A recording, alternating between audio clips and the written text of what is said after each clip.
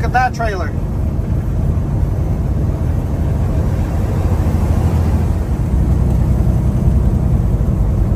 Sheesh, dang. Y'all be safe out there, man. No, I'm not holding my phone with my hand. It's on top of my head. But anyways, you guys, welcome back to the channel, Stay Loaded Trucking. If you're new, subscribe, please subscribe. I'm trying to get to 2,000 followers. All right, subscribe right now. But anyways, yeah, we left the yard this morning. It's Sunday. Right now it's 9 p.m., but we left the yard this morning around 1 p.m. and we're heading up to Kent, Washington. We should be there around, right now it's saying 2:20 a.m. but I'm thinking more like 3 after I have to fuel, because I might stop in Portland to fuel up. Well, actually I am gonna stop there at the Jubits. And yeah, I mean, I haven't really been recording all day just because there's been nothing to record. We got a load that we picked up, I think Friday. So the load was, or Thursday.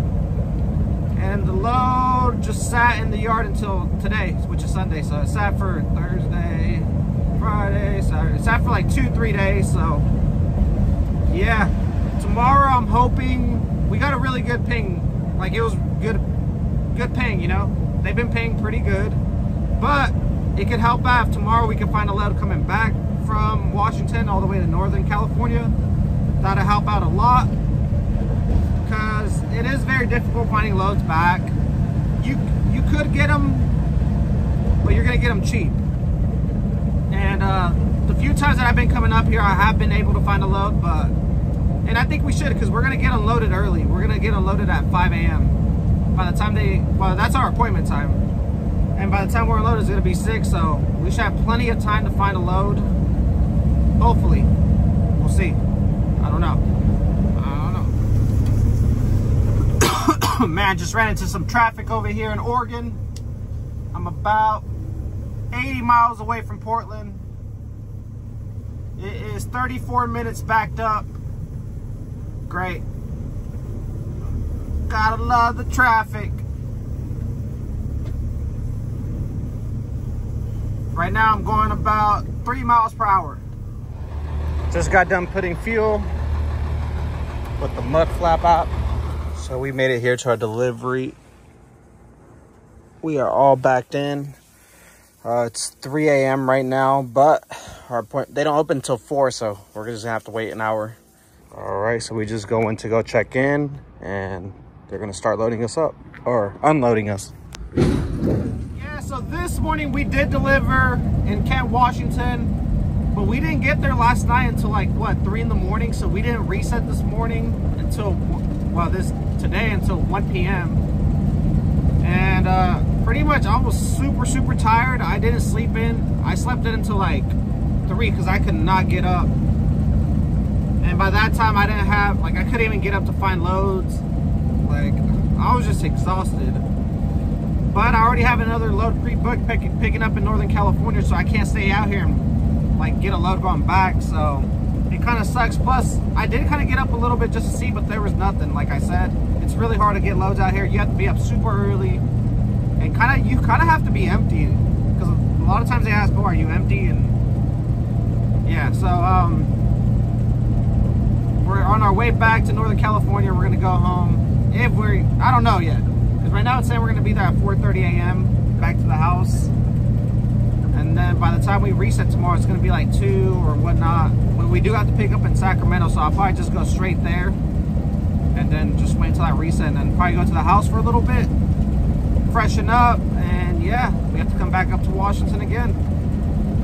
But yeah, man, not a lot going on, so this vlog might be boring, and just because I'm pretty much gonna be working nights this whole week. Pretty much how you start your week is how you end it, or how it's gonna be.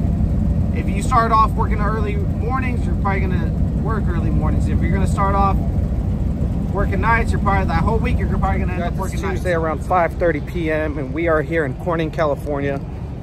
We stopped at the McDonald's to get us something to eat and drink. We picked up a load today in Sacramento, so Northern California. and we're going to be delivering this load to Portland, Oregon and Kent, Washington. It's funny because all last week I spent my whole week pretty much in Southern California, and then it looks like this week I'll be in Northern California a lot, in like Oregon and Washington, but a lot of Northern California. Honestly, something really got me thinking today. So I saw this subscriber say something about I saw the subscriber say something about a couple loads back. I had this load of mattresses, like old mattresses, and I picked it up in Southern California and took it to Washington. But I heard someone say, what if like those mattresses have bed bugs or something? And it got me thinking, what if they're in my trailer? So they said like to fumigate it or something like that. But yeah, I doubt there is, but I mean, I wouldn't doubt it either, so I don't know. It just got me thinking, I wonder if that could actually happen. But yes, this load is going to Portland, Oregon and Washington. It's a 2-dropper, but really, I'm not gonna take it myself. I'm gonna meet up with my brother somewhere in, I think it's called Malbin, Oregon, something like that. And we're gonna switch trailers there, and then I'm gonna pick up a load in that city tomorrow morning, and he's gonna take off, deliver to Portland tomorrow, and then he has a really, really early appointment Thursday at 4 a.m. So that's the plan. I know he probably wanted to stop by the house, but that's not gonna happen, sadly for him, because it's just the way things work out. It's crazy because for me, it's always different. Every week is different. I know some of you guys just run Southern California and that's pretty much it. Some of you guys just do Southern California or all of California. Some of you guys go all over the states. I don't do that. Some of you guys do West Coast to East Coast. I don't do that. I just pretty much go up and down the I-5, California, Oregon, and Washington. Some weeks I may spend more time in California. Other weeks I may spend more time in Washington or Oregon. I don't know. You just never know. I kind of just chase the money in those states. And yeah, some weeks I might just be local in Northern California. So yeah, just the way I run, if you guys were wondering. If you're a trucker, man, you guys need to get your guys the McDonald's app, only because I know a lot of you guys eat unhealthy anyways, just like me. So a lot of you guys are gonna be like, oh, McDonald's unhealthy, don't eat there. Yeah, but so is gas station food and all that. So I might as well get the McDonald's app, and you can get a lot of cheap stuff on there, a lot of rewards, a lot of good deals. And when you go to McDonald's, when you go to the computer thing, type in the code, get a good deal, and then pay for it, and then type in your code again if you know what I'm talking about, and you can get another good deal, and you can get a lot of like free things. Or you can get a coffee like this for $1.99. It's not even $1, it's 99 cents. So even if you go to the truck stop, you get truck stop coffee, that's running you at least for a large, probably like $3. And then if you go to Starbucks, that's running you at least $7. So you can't beat it. You can't beat it. Just can't. I didn't want to get an energy drink today because I had one the past 2 days. So yeah, and today is not going to be that long of a drive. We got, wait, damn, we only got 4 hours, but really today was like maybe like a 7-hour day or 7-hour drive. So something I'm not used to because I tend to do about 11-hour days plus, because you have a 14-hour day, 14-hour shift. So yeah, pretty much every day I'm running my clock all the way down.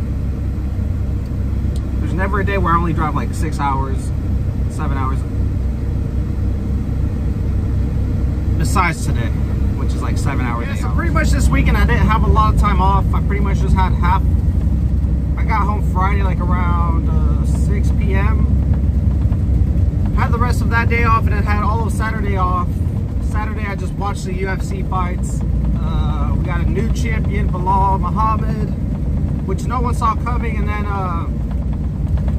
Paddy the Baddy beat Bobby Green, which is kind of funny because I actually met the fighter, the UFC fighter, Paddy Pimblett. His name is Paddy the Baddy, and in December I went to a UFC event, and I saw him walking into a CVS. So me and my buddies, we were at the CVS. We were buying some, you know, we're buying some White Claws to take back to the hotel so we can pregame for later that night for the UFC event. And we saw 3 guys walking, and then one of my buddies noticed that a guy had like cauliflower ear, and he's like, wait, is that Paddy the Baddy? And I was like, I don't know, because he had a hood on. And the people look way different in person, I feel like. And so yeah, this other guy that was right there too, he's like, I think that is. So my buddy went up to him and asked him for a picture, and he got one. And then me and my other buddy, we went up to him, asked him for a picture, and pretty much he was just shopping for cereal because he was hungry. He was trying to gain weight back, because you know they have to lose a lot of weight, and yeah, it's just crazy because he gets pretty fat. So yeah, we saw him buying cereal, and he let us take a picture with him. It was pretty cool. But he's gonna be big in the UFC watch, so that picture's gonna be worse. Man, y'all won't believe what just happened. So I'm chilling here, and then I kind of move up a little bit, and my seatbelt breaks. Look at that. It's gone. Look it. So I know one of these was already off. Like, you see how it has 2 lines. This one with the tape was already kind of off. This one was still on, and I don't know, I think over time it just got loose and then broke. So now I can't wear a seatbelt. I'm gonna have to try to fix it